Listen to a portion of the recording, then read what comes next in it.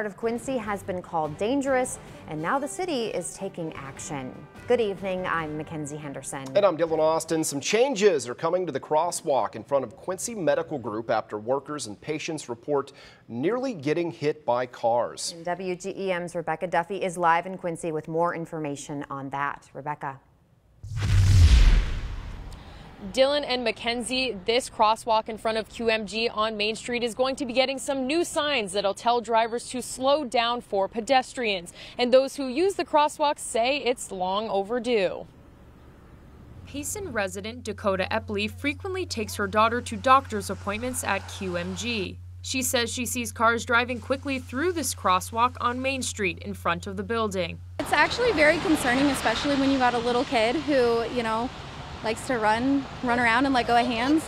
QMG employees expressed concern over drivers not yielding to pedestrians in the crosswalk. Last night, the city's traffic commission decided to add more signage to the crosswalk.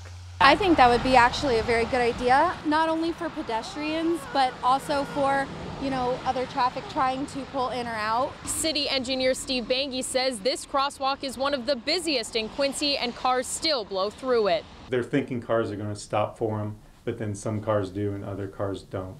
So yeah, some cars do blow through there and others don't. The new signs will tell drivers to stop for pedestrians. Illinois laws state that cars have the right of way when pedestrians are not yet in the crosswalk, but must stop for pedestrians if they are standing in the crosswalk.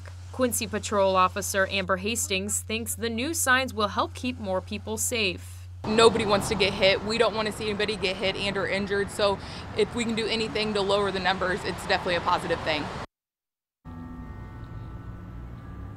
The city is currently in the process of ordering these signs, and they say it'll take about a month for them to be put up. Live in Quincy, Rebecca Duffy, WGEM News.